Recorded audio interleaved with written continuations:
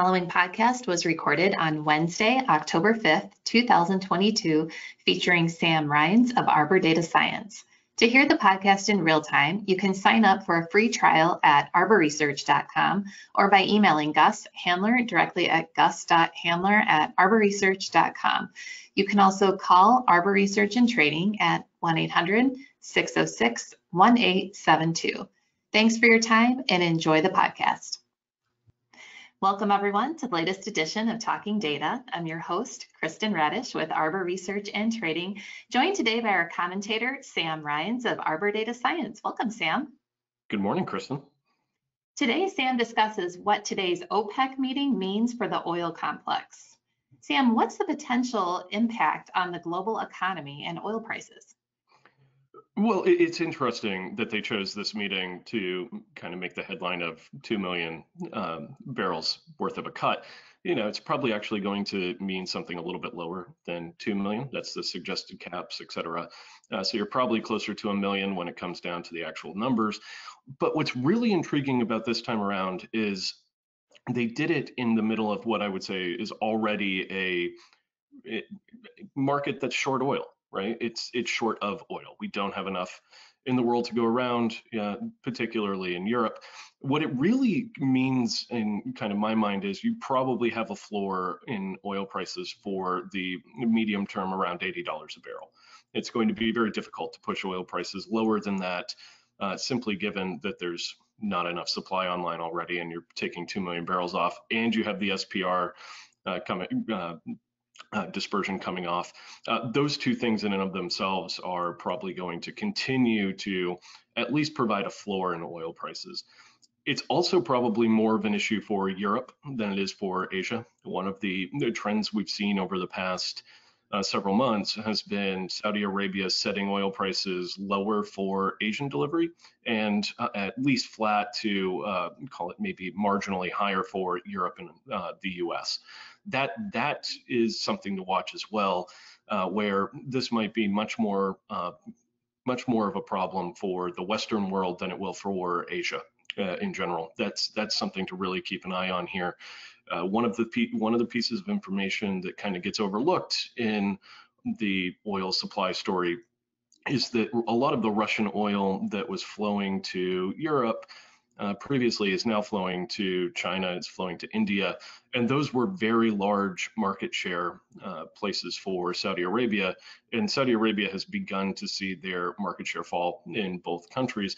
That's somewhat problematic given that India and China are two of the larger and growing markets for oil imports. And so I think there's going to be an interesting dynamic around how this cut actually gets pushed out by OPEC. And it's probably much worse for Europe and the Western world than it is for Asia. Let's take a step back for a moment. What was the effect of the pre-pandemic narrative, lower for longer oil prices?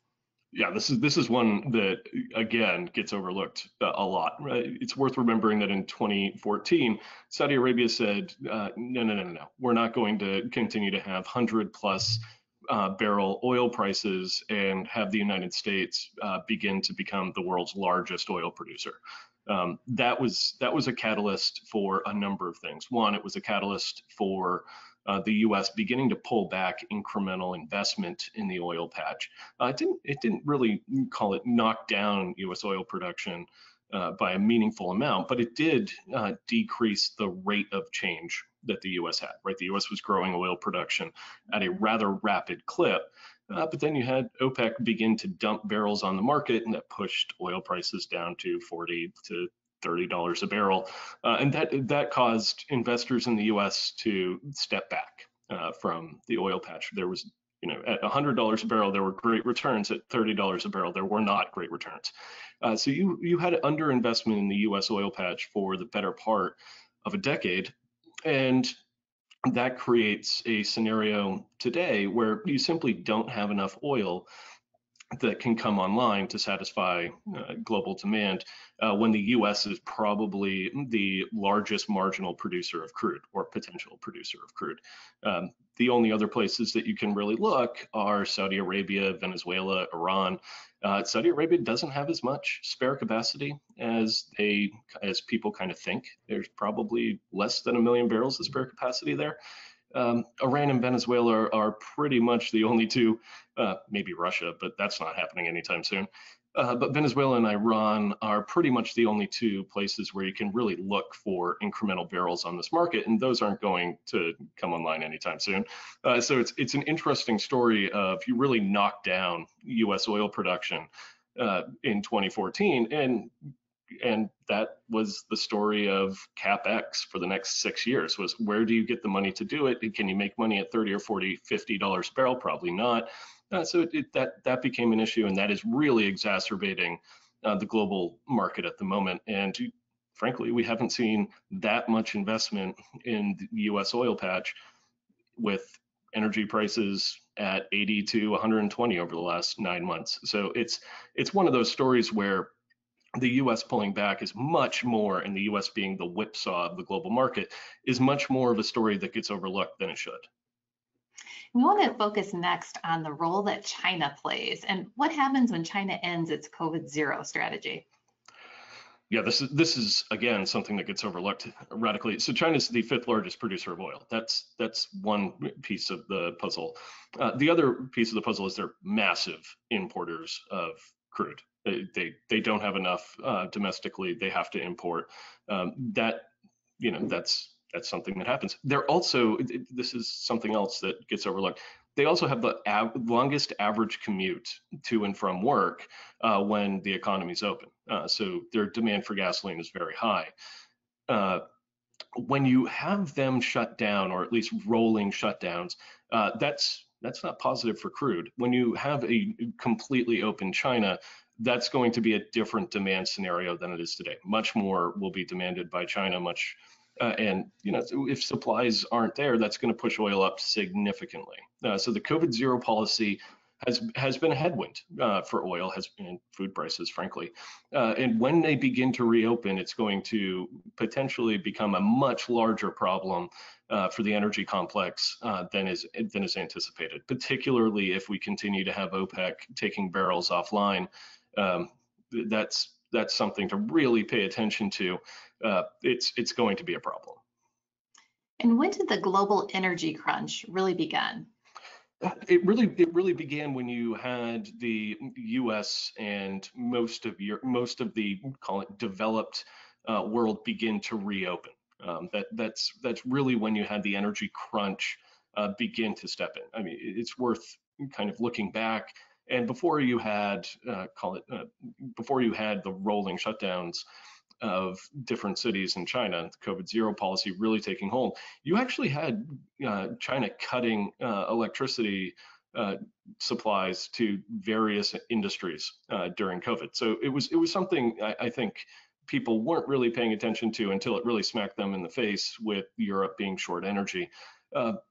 It began somewhere around, call it 2021, at least the most recent energy crunch.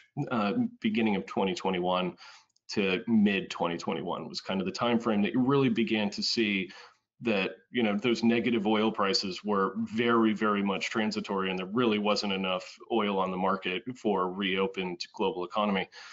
The other side of it is Europe never really paid attention to what was going on. It was very, very cheap to buy Russian gas, import it, Russian oil, Russian distillates, gasoline, diesel, etc.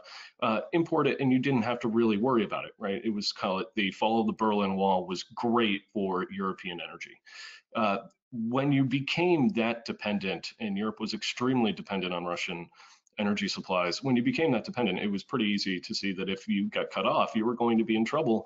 And Europe's domestic gas production had been in decline for the better part of 2 decades. Basically, the day that Russia was, quote unquote, open to the West was the, call it the midterm peak of European gas production, and it's been in pretty steady decline since then on the production end of it. So I think it's a little bit of a, call it an issue that was overlooked until it was right there.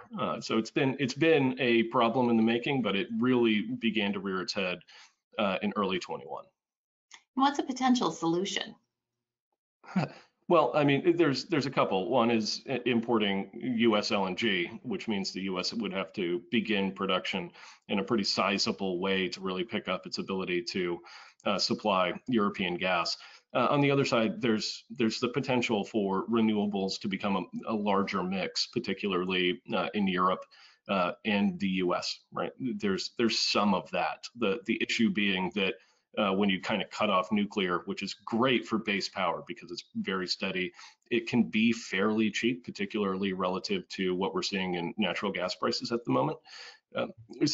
There's some potential there. China's so far ahead when it comes to solar installation than the US, than Europe. If the European Union really wanted to be able to reduce its current reliance on natural gas, you'd really have to pick that up.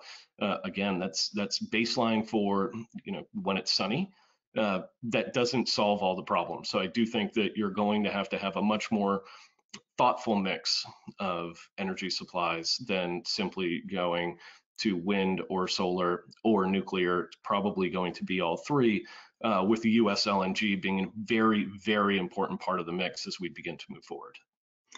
Is higher for longer transitory? No, higher for longer is something that I don't think people have really fully embraced in the energy market. You have three things right now that are working against oil. You have the U.S. in recession narrative, or U.S. heading for a recession narrative. You have an extremely strong dollar, and you have China with a zero COVID policy. Those are three negatives for oil prices globally. And you still have $80 oil. I think I was quoted in the Wall Street Journal recently as saying, we'll look at $80 a barrel oil and that'll seem cheap. And I would say that as we move forward, it's going to feel like $80 was a huge moment, and that's not going to last. Sam, thank you for your thoughts today. We greatly appreciate it. Thank you everyone for joining us. If you have any questions on today's podcast or in regards to Arbor Research, Bianco Research, or Arbor Data Science, you can contact us by emailing Gus Handler at gus.handler@arborresearch.com. Thanks everyone and have a great day.